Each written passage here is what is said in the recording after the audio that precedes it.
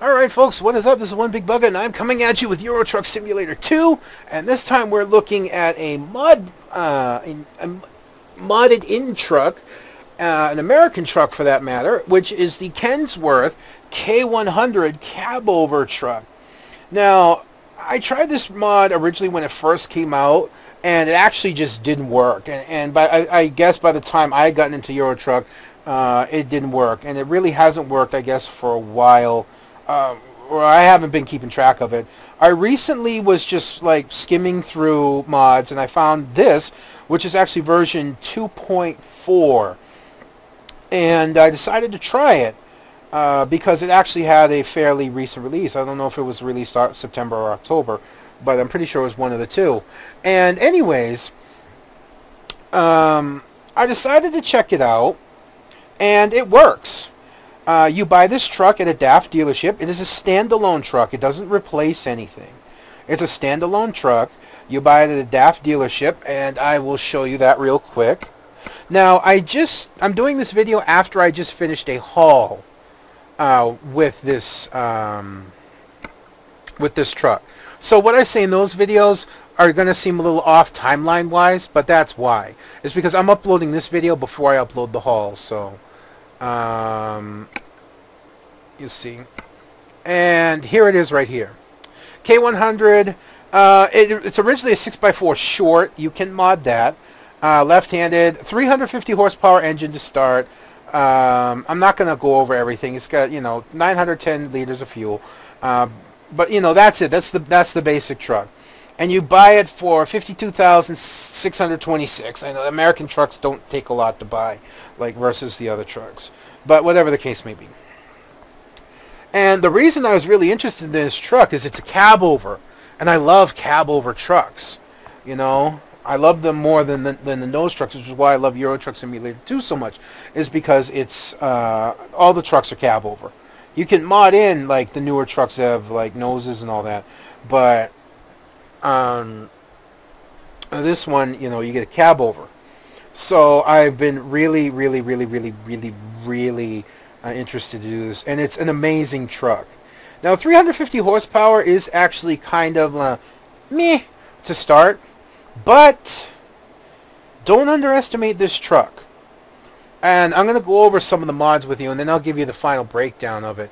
I already have it at a garage. So, let's enter the garage, and we'll go to the upgrade shop. Alright, so you have two choices for cab, standard and Aerodyne. Now, I'm pretty sure these come from something else, but the standard gives you this. You have the small sleeper with a short chassis, which is what you saw. Or the Aerodyne, which gives you this monster. Gives you the big roomy sleeper in the back, and gives you the long chassis 6x4, and also gives you almost 1,200 liters of fuel with these two big tanks. Unfortunately, this version, as you can see here, zoom in on the windshield, nice, clean, clear, beautiful, pretty windshield, cracked. I don't know why.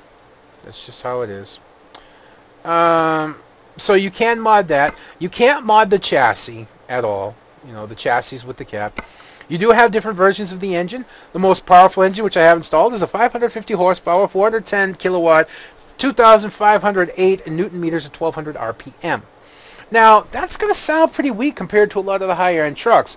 I mean, you're looking into, I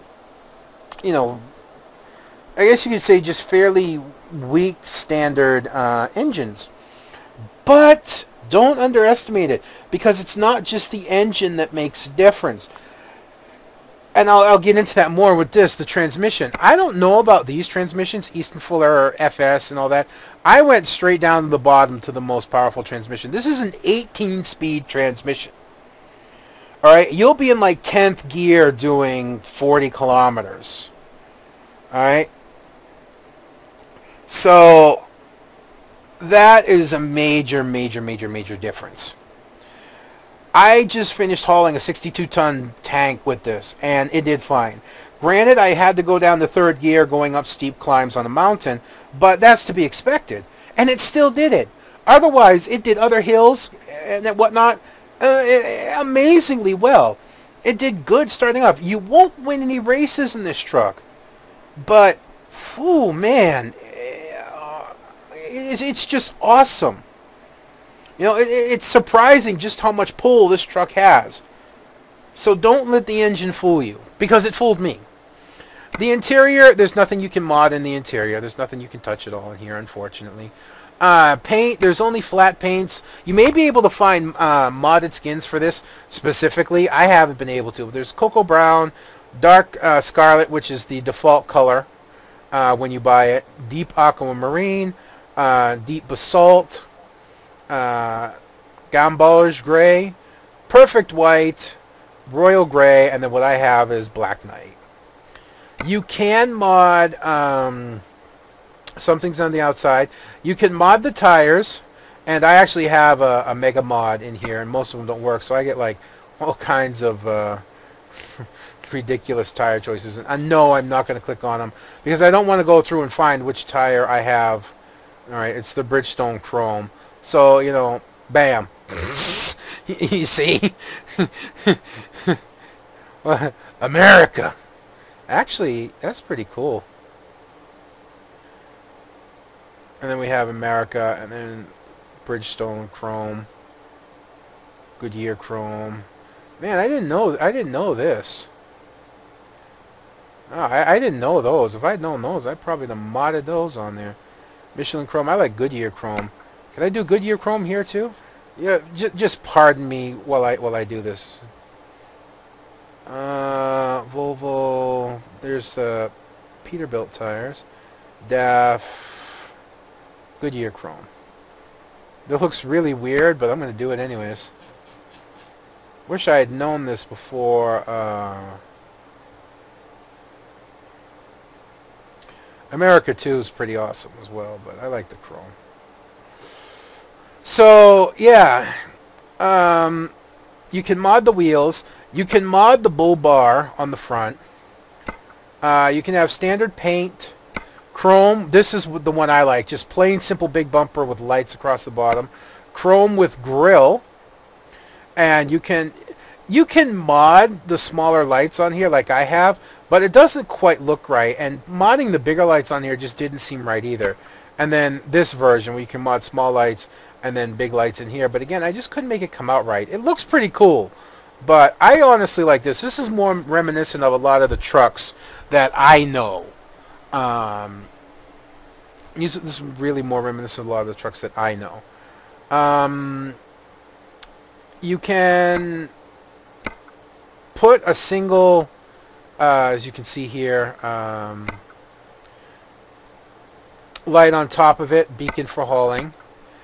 And you can put, I don't know why I don't have one up here.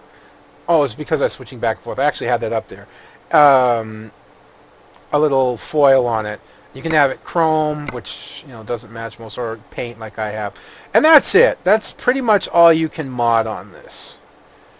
A couple things, like I said, is the crack windshield, and, you know, this guy, you get a co-pilot, and he's just creepy. I mean, who did you kill lately? You know?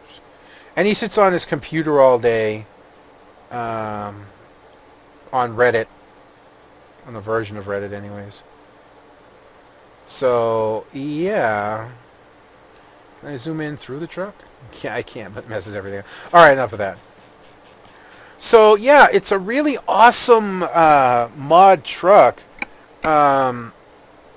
Confirm order. Actually, I actually haven't taken it to the paint shop. I wonder if there's anything different in there, because sometimes there is. Royal Gray. I can customize a color if I want to, so I can make it purple. Or there's Express, which is 2 types of blue. Oh, that just controls that, and then you can control the... So, you know, you can customize your color. Because, see, I normally don't take them to the paint shop. Yeah?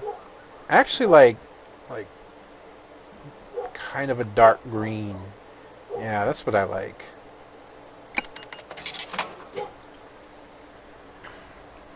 Now, this truck sounds really awesome. All right, listen to the startup. Yeah. You hear that? Let's pop outside and hear it.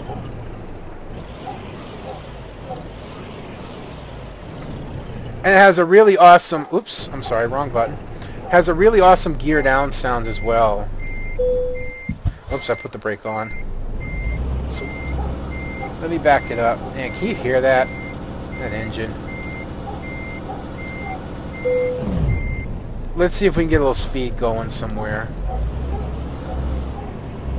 And I'll show you the gear down. I know I didn't look. It's risky. I'll show you the slowdown. Won't be too much, but just listen to this.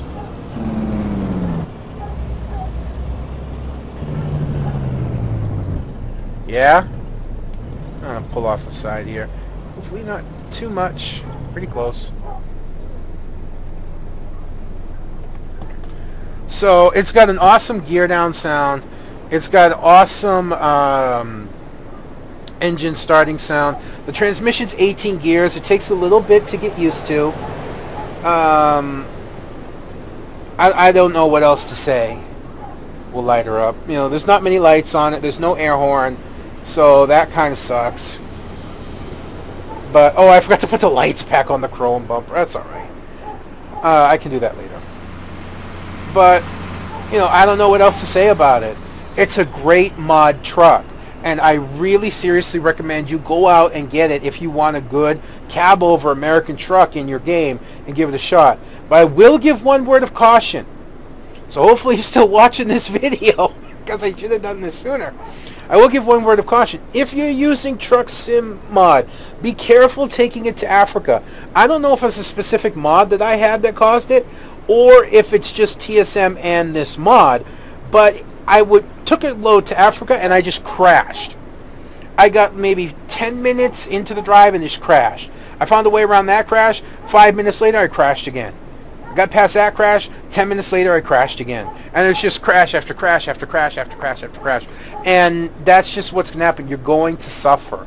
You're going, you know, it's not worth it. So if you get this mod and you're using Truck Sim Map, keep it in Europe. You know, you can keep it, and I don't know if I can show you the whole map. But yeah, you know, this area here seems to work fine. All of this area here works fine. I'm pretty sure like all of this and this will work fine. Just, and probably even over here, because this is all done, you know, with all this European backdrop. Just stay out of this area. Stay out of the African area, and you shouldn't have a problem. That still gives you all this to drive. And if you're using vanilla map, then pff, you're fine. And if you're using Pro mods, that's probably fine as well. I've never tried Pro mods. I don't want to go through the hassle of getting the TSM out, putting the Pro mods in, and then, you know, maybe it messes up my game, whatever. I can do it on another profile if I want to. We'll see. But honestly, yes, definitely, seriously, get this mod, try it, drive it. You won't be disappointed. That's going to be me done for this one, folks. I hope you've enjoyed watching this little quick description of the Kenworth K100 version 2.4. As much as I've enjoyed bringing it to you, and as much as I really love driving this truck. Until next time, this is One Big Bugger signing out, and I'll see you on the road.